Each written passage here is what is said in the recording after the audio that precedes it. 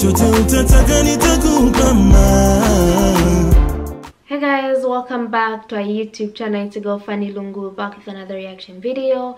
If you're new to this channel, make sure to give this video a thumbs up, share it with your friends, and of course do not forget to subscribe. A big shout out to the person that suggested this. They suggested I react to a journey of self-discovery. So without wasting time, let's get into the video. Because all my life I lived by the slogan YOLO. You all know what that is, right? You only live once. And that's what I thought. My entire life was just focused on the same slogan, YOLO. You only live once. So enjoy life to the best of your ability and forget about the future.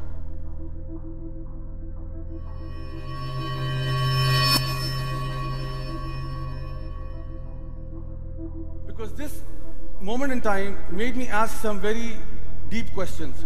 One of them being, what would happen after I die? Because you see, when we get involved with this, the life of this world, we forget about the life that is to come after this. And no matter what your beliefs might be, you might have a different answer to this question. Some people might say, nothing will happen to you after you die. It's simply that worms will eat you.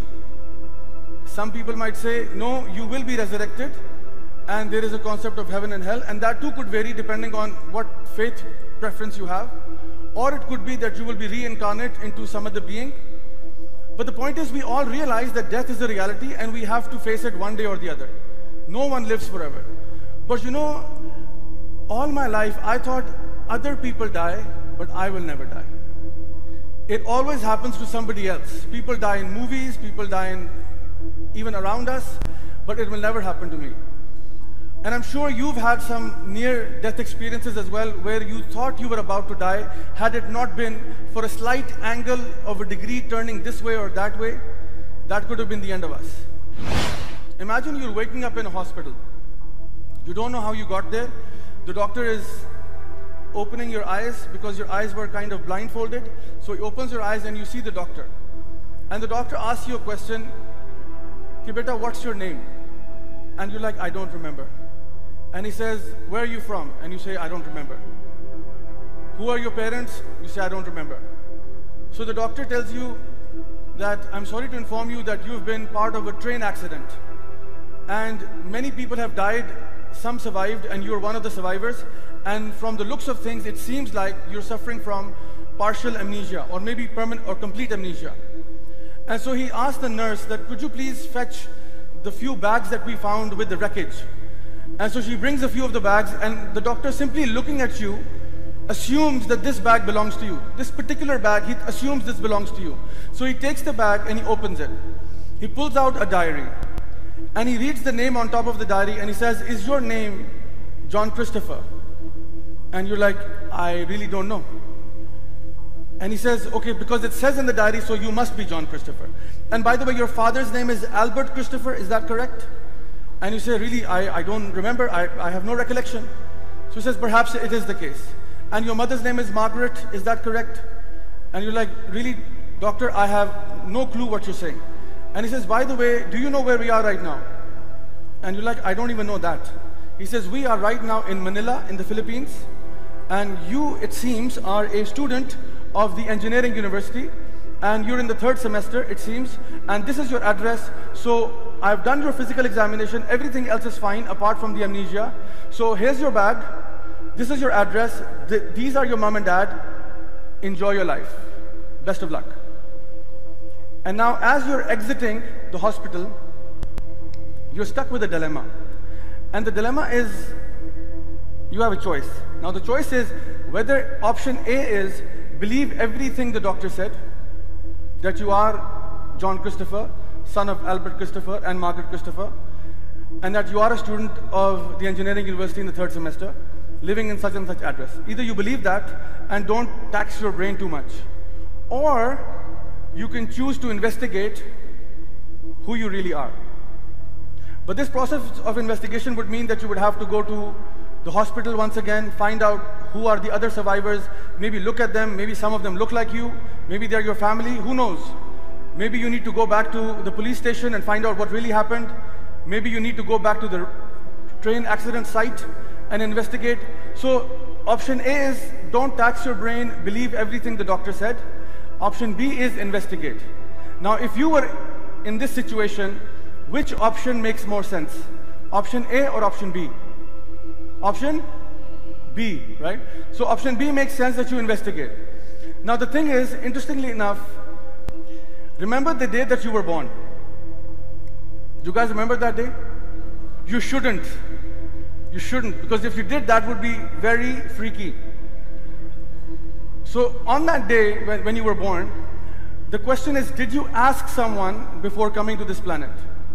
Did you seek permission from someone? Did you choose to be born in the year 1998 or 2000? No. Did you choose where you would be born?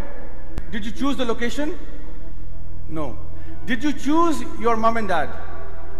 That, oh God, I need that mom right there and that daddy which is on the third shelf. You know, the fat guy with the big mustache? Yeah, he looks like a good dad. You didn't choose your parents. Okay, so you didn't choose your parents. Did you choose your face? You didn't choose your face. Did you choose your height? No, you didn't. So you didn't choose these things. And so you didn't choose your ethnicity. You didn't choose your race. You didn't choose your tribe. And believe it or not, you didn't choose your religion. The reason why we are Muslims or Hindus or Christians or Jews, one of the biggest reasons why we follow a particular faith or a particular way of life, because that's what they are. They're supposed to be a way of life. The reason why we do that is because my mommy said so. That's the number one reason why people follow faith. And so we fight with one another over religious beliefs. Why? Because my mommy is better than your mommy. My mommy can beat your mommy. That's why. So oftentimes it's as shallow as an excuse as that, and we will fight each other for that reason. But very few people actually investigate as to why we are here. So like in the example of the doctor, where you thought that the best option would be to investigate and not believe what the doctor said, investigate for yourself. Unfortunately, when it comes to the real world, we don't want to investigate, because it's way too easy to just assume that you were born into the perfect family with the perfect set of circumstances, with perfect salvation after you die. That's the easy part. The hard part is to ask the questions.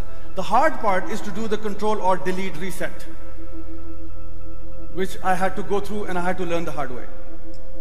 Now this basically led me to question many things. And when I began to question, I asked myself those big questions, especially after that accident. Is there a God? I mean, what if I died? Is there a God out there? Who am I? What am I doing here? And what is my purpose in this life? These are those big, deep philosophical questions that sometimes we think about when it's, late at night, like 2 o'clock, you've got nothing else to do. There's no Facebook, there's no Twitter, there's no WhatsApp, and you're thinking and you're in this deep, having this deep conversation with probably a friend on the phone, and then the friend tells you, oh, please be quiet, let's not talk about this. But these are very relevant questions. As a matter of fact, these are some of the most important questions. And in order to answer them, you need to start opening your eyes. You have to look, you have to observe, you have to reflect, and you have to think deeply. But unfortunately, in the culture in which we're living right now, we go from iPhone to iPad to laptop to mobile phone again, and then back to this and back to that. We don't have time to breathe, let alone to investigate and think and reflect and ponder. But I'm telling you, this is something that we have to do. It is a spiritual exercise that we all owe it to ourselves, that we have to do this. When I embarked on this journey, I began to study even Plato and Aristotle. And for example, their philosophy on belief in the afterlife, where they said that where there is a design, there is a designer. Wherever there is a design, there has to be a designer. So you look at the shirt that I'm wearing, does it have a designer? Sure. Somebody designed this? It didn't come together on its own? No. So what is more complicated, the shirt that I'm wearing or the peacock when it opens its feathers? So we all agree that my shirt has a designer, for sure. But what about the peacock? The peacock came out of nowhere. This design, this beautiful design, created itself. And you look around you and you see design everywhere. Design is everywhere, and I don't need to preach to you guys because you already know this. You know, you admire the fashion designer who made the cheetah print. What about the one who made the cheetah? You admire the one who made the tiger stripes, that tiger striped couch. Beautiful, very luxurious. But what about the one who made the tiger? You admire the floral prints. What about the one who made the flowers? Is that randomness? Is that out of chaos? And so you observe the universe, and this will show you, these are signposts to the divine. It connects you to a higher power and brings you into an elevated state of spirituality. Now, this journey was a hard one. I had to do it the hard way. I studied different religions. I studied comparative religions. I studied every other ism, schism, atheism, everything out there. And finally, based upon my own faculties and my rationality, I came to these conclusions. You know, no matter how bad I'd been before I controlled or deleted myself, no matter what my lifestyle was, and there could have been a million flaws that I had, and probably I still do. But one thing that I can say to you for sure, that I had something good in me, which was that I could not lie to myself. I could not lie to myself. I could lie to everybody else, but I couldn't lie to myself. So when the truth came to me, even though it might disagree with something that I was doing, I had the courage to accept it and say, you know what, that's the truth and I have to submit. So the process of change began for me the moment my car smashed into another, my head smashing against the steering wheel, the airbag opening up, the gas from the airbag, as disgusting as it may be.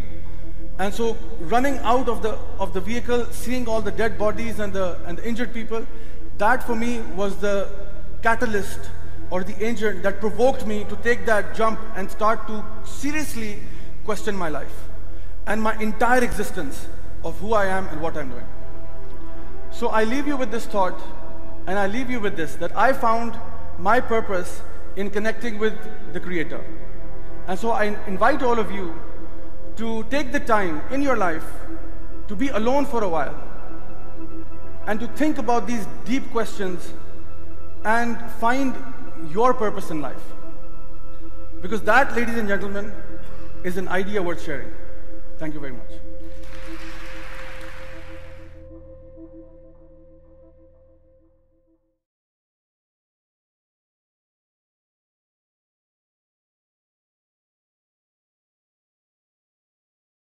Very interesting. YOLO. People use the term YOLO to live a reckless life. They use that as an excuse to just go out there and be careless. While others, I always say people look at things different. While others will use that and actually do something important with their life. Maybe even discover why they're on this earth. Self-discovery doesn't happen overnight. Nothing ever happens overnight. You really have to go within to find that self-discovery that you want. Once you discover why you're in this world, why you do what you do, why you love what you love, then I guess other things may just follow easily, because first you began by knowing what you yourself and understanding yourself, then later can you understand other things surrounding you. I mean, some people may actually even need help to discover themselves, but otherwise it's a personal journey that only you can want for yourself, and only you, through wanting it, can achieve it, be it with help or with no help. And it's really up to you. Many of us don't know why we're in this world. Many of us don't know why anything is the way it is, because we don't ask questions. Asking questions is actually a good thing. There are some people at the end of the videos when I ask questions and they'll be rude, but then asking questions is just a way for you to get more knowledge from someone else that may have it and you may not. So feel free, don't let anyone limit you as to how many questions you can ask in the world. Ask as many questions that you want so that you can find the answer to your question, and you find that you learn more things that way. You just can't get just can't get information and be comfortable with whatever you've been told. What if you're being told lies? What if you're being told something that comes with negative energy? You have to question everything in life. Make sure to give this video a thumbs up, share it with your friends, and of course do not forget to subscribe, and I'll see you in my next reaction video.